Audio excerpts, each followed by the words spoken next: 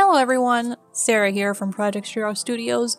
Welcome to episode 5 of AU Redesign Challenge. The challenge where my patrons vote on a pop culture character and I redesign them into an alternate universe version of themselves. Well, we had a quiet couple of months this time, except for my webcomic Kickstarter, which was a huge success. Thanks so much to everybody for supporting me and Aaron. We appreciate it a lot. And now comes the hard part of making Reclass into a book. But anyway, that's not what you're here for. You're here for character designs, so let's get into it. Here are our character poll options for this time. Thank you to whoever voted for Jordy LaForge. Poor boy, someday he'll get his time in the spotlight. Anyway, I decided to use my new Vox Machina dice from the Legend of Vox Machina Kickstarter because they're purple and swirly, just like Twilight. As a reminder, the D10 will be the ones place, the D6 will be the tens place. We've got 40 different genres to pick from, so let's see. 4 is... oh, coffee shop. We've already done that one. Okay. Reroll. Ooh, 21. Alright. Medieval! Ooh, this should be fun. So I've taken a lot of inspiration from Prior Attire. They're a UK company that does a lot of historical fashion from all different eras of history. And they have a wonderful YouTube series called, dressing up a whatever era lady or gentleman. And I tell you, I could just watch those videos all day. They're so fascinating. I just love seeing how the different layers of fashion change through the eras and, you know, what they include, what they leave out, and how things change. I don't know. I'm just a history nerd like that. Anyway, so I started with a couple of their reference photos, and I really like the ridiculous, like, wooden clogs that aren't actually ridiculous at all. They're supposed to keep your very nice shoes out of the mud. So I thought, trying to balance Twilight's practical side with her, obvious privilege, trying to give her some fancy elements and also some practical ones. So I started out with something a little ridiculous, I think, that I ended up using for rarity instead. Went a little bit more pragmatic with this second design that is all hair braids and stuff. Of course, in this era, women would cover their hair. But I think that was only for married women, if I'm correct. The unmarried ones would still keep some of their hair loose and out, but again, I'm no history expert, so take that with a grain of salt.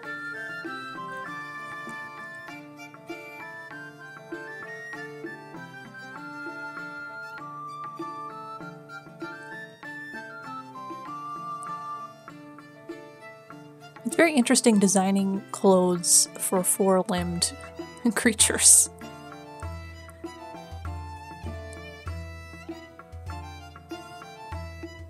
Because of course, you have to balance the values of the human medieval era with the pragmatism of, you have to move all these limbs. What are you gonna do?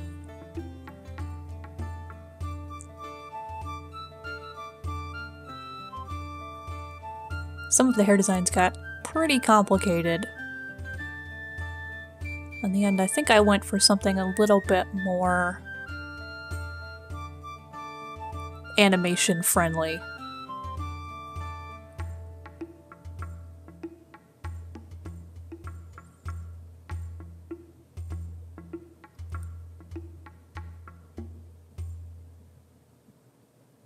Still trying to decide between a couple different headdresses here.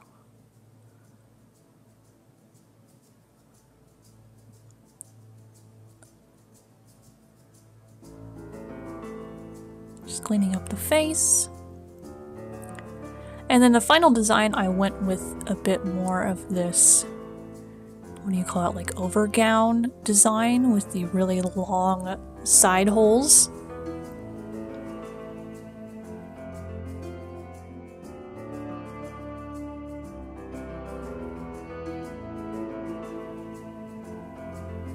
And then of course I couldn't resist redesigning every pony else. I just had too many character ideas.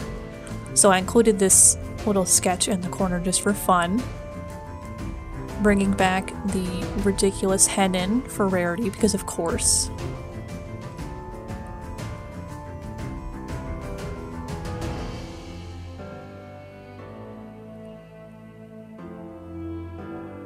And Tail Henin, because, I mean, you can't ever be too extra if you're rarity.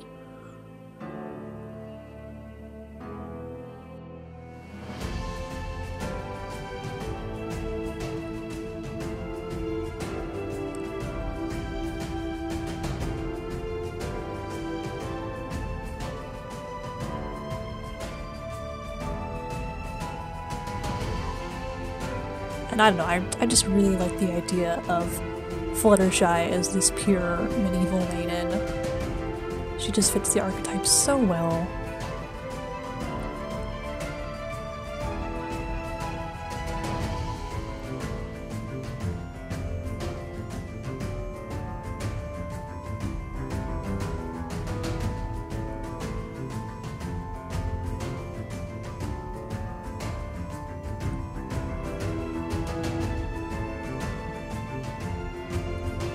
I wanted to give them all different hats in addition to their hair to illustrate their personality.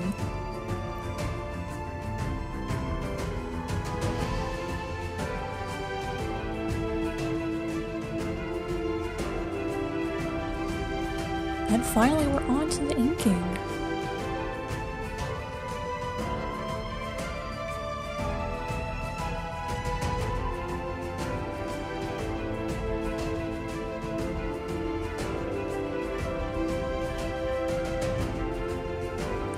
I guess this would need a couple fewer lines to be animation friendly, but still I think I did a good job.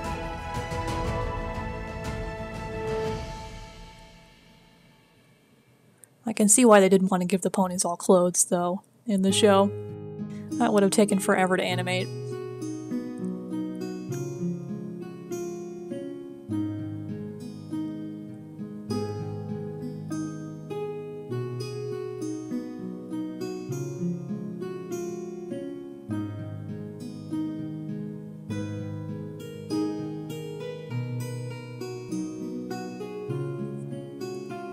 Making things easier on myself, I took her colors straight from the production animation.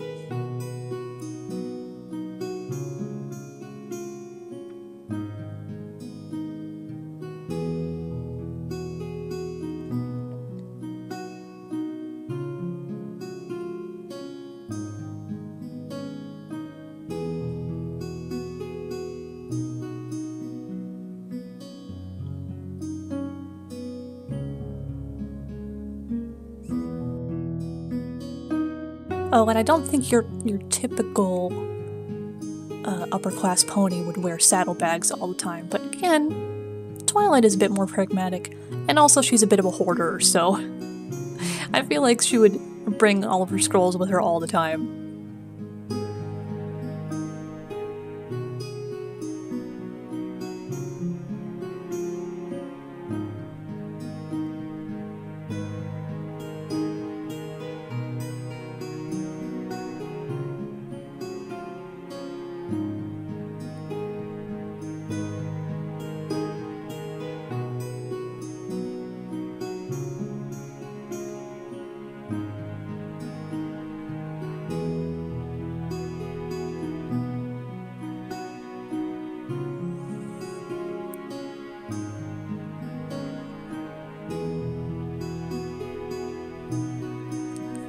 And for that little bit extra for this design, I decided to color all of the line art like they did for the show.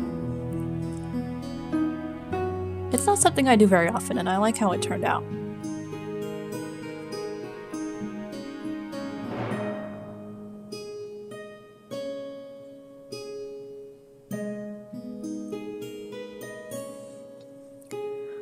Of course, it looks a bit weird with my style because I do a lot of cell shading. So I ended up cell shading the line art as well.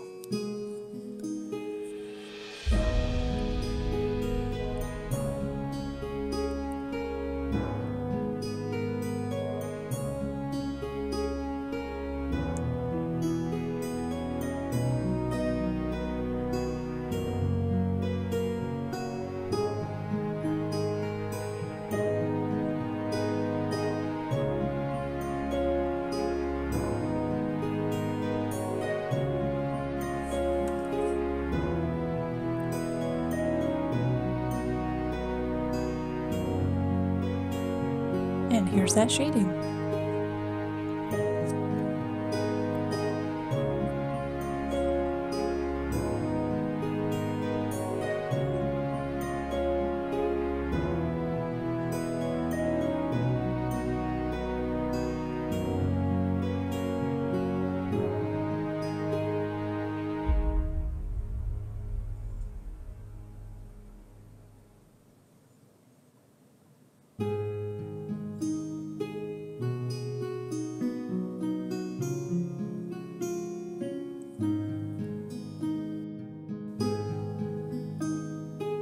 Couple more tweaks and we're done.